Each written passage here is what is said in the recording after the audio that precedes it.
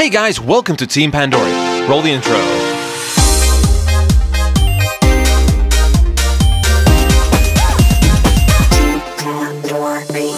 Hey guys, welcome back. Here's my magic finger.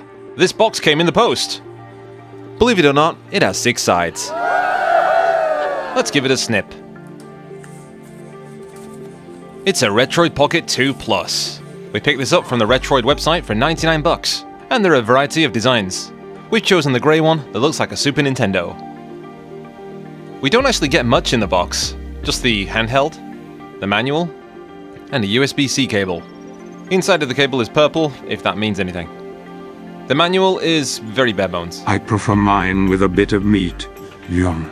Sliding out the handheld, we're also given a display protector. At least now we don't have to look for one. This looks pretty damn nice. Yum.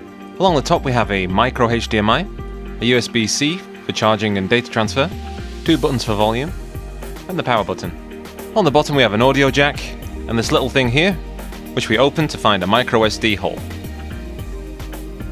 Yum. Before we get started, let's apply the display protector. Just going to give it a wipe, place it on carefully, and we should be perfect. That's taking too long. Go, go, go, go, go. So close. It's like one speck of dust in there. No, whatever.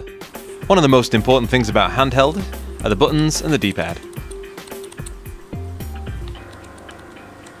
So these buttons here feel like purple violets, a good tactile feel.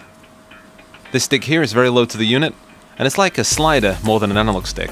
This is in a very awkward position to use, but it might be good for C buttons on the N64. The D-pad is a classic design, very much like a Super Nintendo. It is clicky, but slightly squishy, just in an awkward position. The analog stick is quite similar to a Nintendo Switch. It wouldn't surprise me that they're using the same parts as Ambinic for these two. Home, select and start are very clicky, as are the L and R buttons. These are very light to push, as are the other two at the back here. In the hand it feels really good, especially if you use the analog stick. Using both sticks at the same time feels a bit weird, as is the placement of the D-pad. It's obvious that the primary input is the analog stick, so this is lightly targeted for N64 players. Before we turn it on, here are the specs. A quad-core unit with 2 GB of memory. The specs here are extremely decent, especially at the $99 price point. Time to turn it on. Yeah, the rumble of this is not very rumbly. I have a vast array of adult toys. Would you like to borrow one? Ew, no I wouldn't. This takes a while to load up.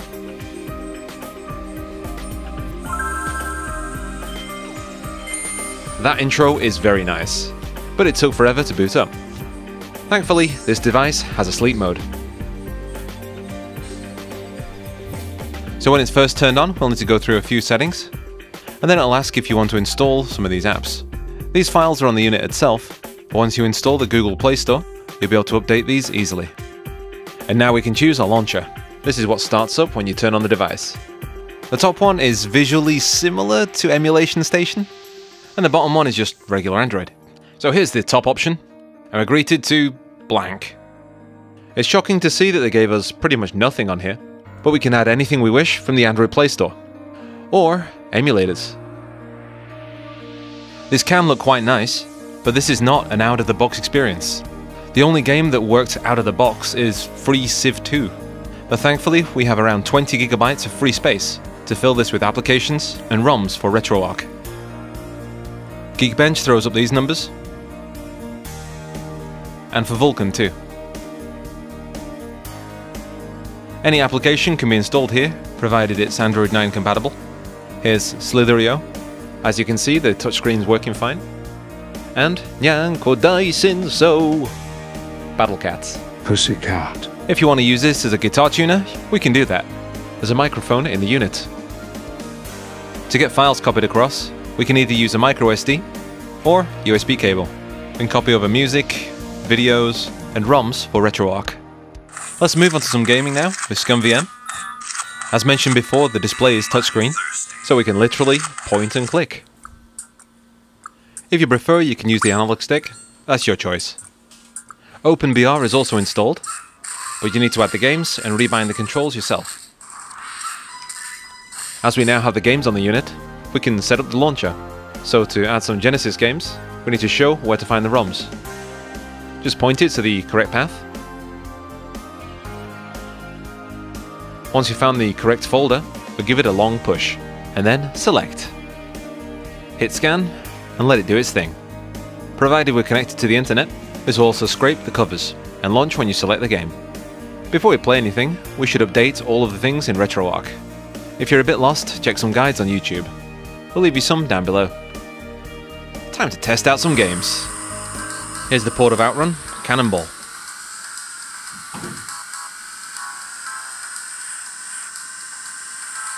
Doom.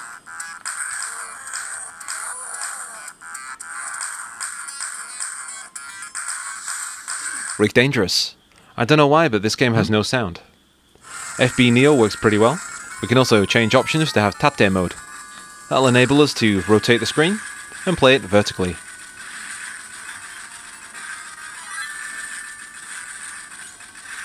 Street Fighter 3, Third Strike.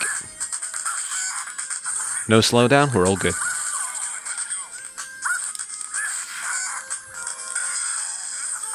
Next up is Marvel vs. Capcom 2. This is on Naomi.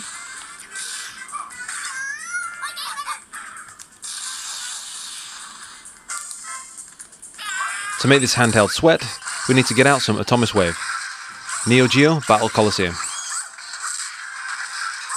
To get a steady frame rate, we need to lower the graphic settings, but it's playable. Killer Instinct Arcade you can forget. We say this time and time again, if you want to play this, get a PC. Moving on to Commodore Amiga, the Jim Power title screen is a bit slow. But don't worry, in-game we get full speed, 50 FPS.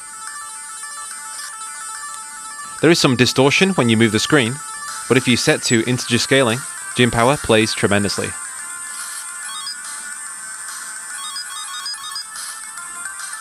Even our favourite dog, Cooley Coyote, has no slowdown. This is great to see in a handheld system.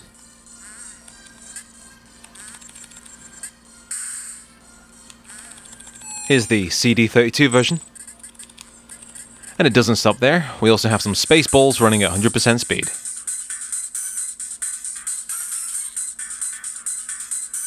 For the PC engine, we have Bomberman 93,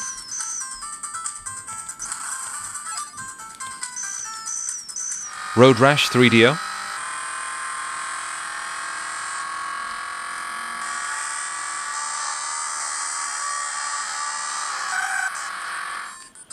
Tennis for the Game Boy,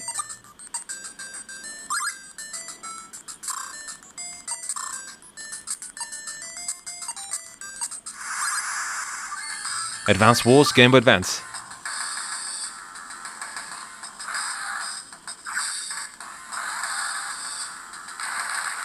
Snake Rattle and Roll for the NES, Chrono Trigger for the SNES,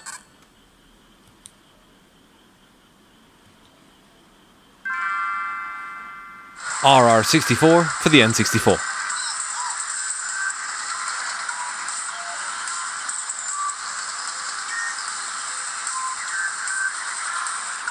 We can also use the native Android application Mupin. Just point it to the ROMs. All of the box art is scraped automatically, but we'll need to change the options to get everything running perfectly. Here's Cruis'n USA, running on the fast emulation default.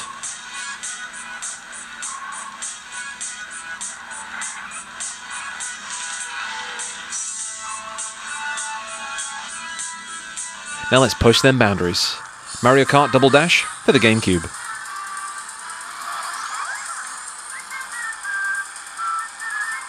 While not running 100%, this game is playable.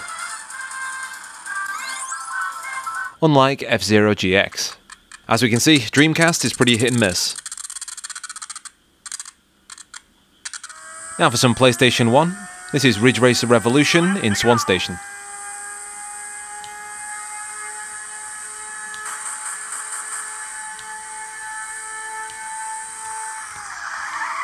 Let's try for the next gear. PlayStation 2, Capcom vs SNK 2.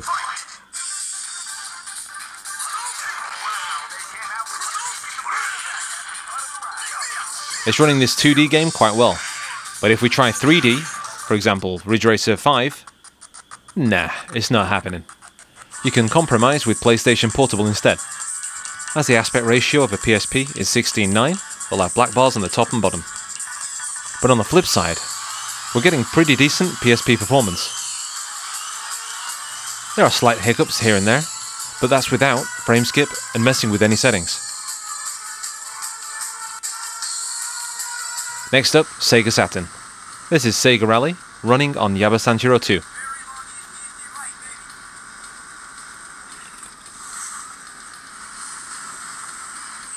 Virtua Fighter 2.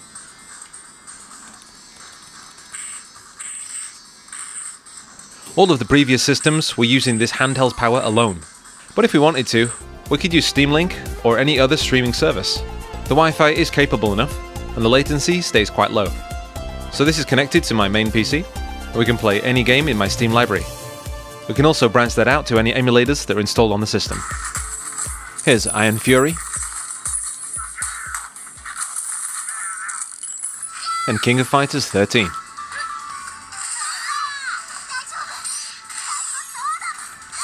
So this unit also has a micro HDMI port. If we hook that up to the TV, we can play everything on the big screen.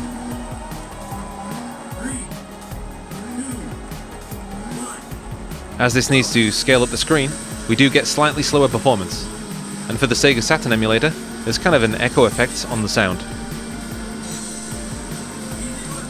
Anything in RetroArch should be fine though.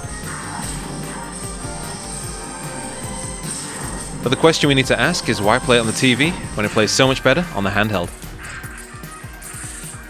Comparing this to handhelds of the same price point, the Retroid 2 Plus is extremely powerful. N64, Dreamcast, PSP, all playable.